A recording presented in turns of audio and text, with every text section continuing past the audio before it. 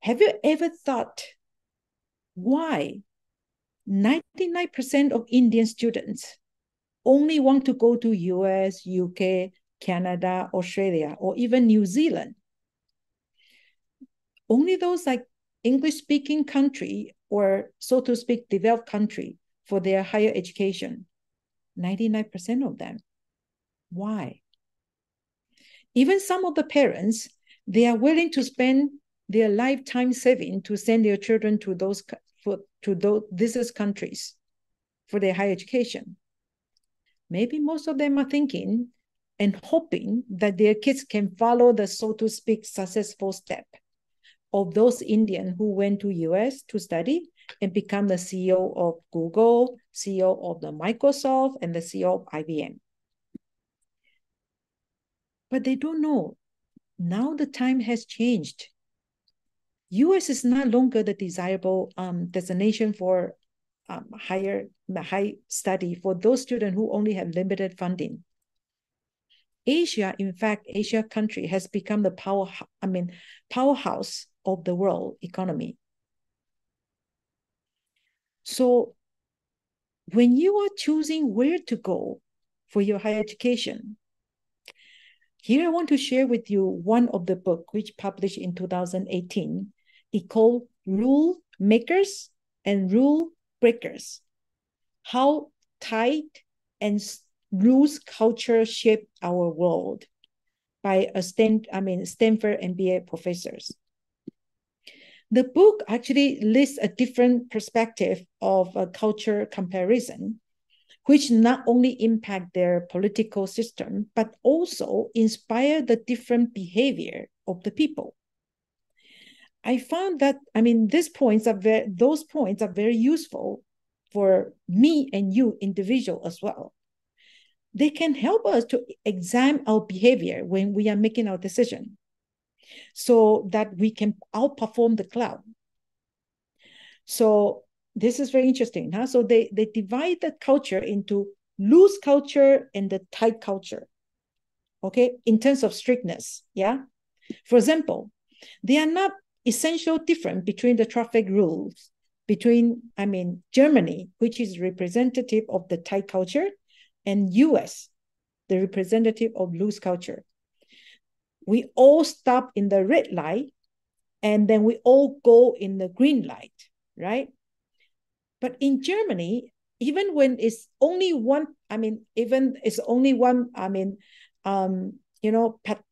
pedestrian who want to cross to the other intersection in the middle of night, late night. If it's a red light in Germany, nobody cross until it's a green light. So we call it's a very tight culture.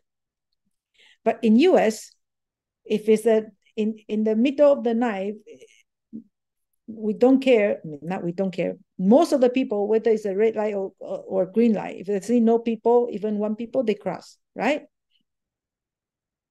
So the biggest advantage of those, culture is that they are more creative. They have more creativity. People don't worry about the criticism, and they can speak very frankly, right? So they can override the idea. They can speak crazily too. On the other hand, if you are in the tight culture like Germany, because you don't know what kind of chain reaction you are going to, from others going to be. So you will be very cautious about what you say and what you do. In her book, there's a very disturbing conclusion I really want to share with you. That the tightness of the culture they have the great impact on the social class. Like social class means like rich people, middle class, and poor people. Normally, we classify the classes according to the income, education, your job, occupation, where you live. Okay, but in this book, they say the different level of tightness in their culture sometimes really distinguish that you are from higher class or from lower class. So I want to make sure that you examine yourself, you're from the higher class or lower class. In the same society, The lower class, generally, they are all more of the tight culture. The higher class, they are generally a little bit loose culture. Because in the lower class, they are consistently face some great threat, like the threat of poverty. If you cannot live without your monthly salary, you probably don't want to think to be a risk-taking person, right? If you, you have to strictly follow the rules in order to be safe and not to get fired. And if you are surrounded by the people who value the discipline, you probably will not encourage your children to persuade individuality or even do things differently. So you always follow other people's steps, just like the people who follow US or UK. However, the upper class people, they experience the world as a safe and welcoming. So they are getting good fruits from their new trying and their adventures. So they're very interesting here. I want you guys to experiment too. So they're interesting experiment. So there's a 5 pens, right? There are 5 pens. There are 4 black and 1 orange. So we ask you to choose one. Which one you would choose? Yeah.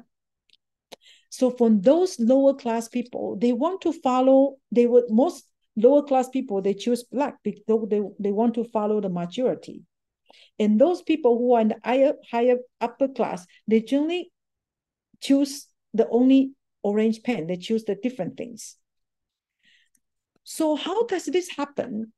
How does it apply to going to the US and UK? It's a safe to choose the majority, the black pen. But going to Taiwan, the orange one, it might be seems to be higher risk, which is really not though, by the way, but higher return. Now you have the chance to choose the black or go orange. Today, all the professors, they are providing the orange pen opportunity in Taiwan for you and the chance to upgrade yourself.